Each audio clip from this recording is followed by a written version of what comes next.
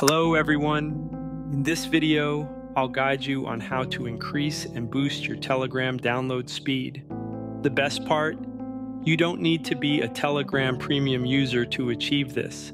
With a few simple settings, you can enjoy faster downloads, whether you're downloading movies, documents, or other files. Slow download speeds can be frustrating, but by following these steps, you'll be able to fix it. Before we start, please make sure to subscribe this channel, and your like is very important for us. First, open the Telegram app on your phone. Tap the three horizontal lines in the top left corner to open the menu.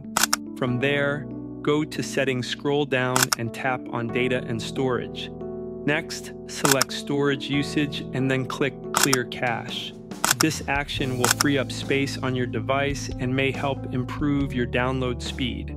Now, still under Data and Storage, click on Data Usage. Select Mobile Data and scroll down to the Auto Download settings.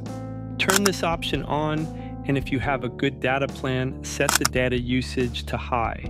Here, you can also choose which types of media download automatically when using mobile data. Once you've adjusted the settings for mobile data, move to Wi-Fi and repeat the same process.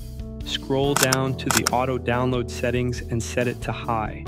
Lastly, go to roaming and again scroll down to auto download settings and set it to high. Following these steps should bring noticeable improvement to your Telegram download speeds.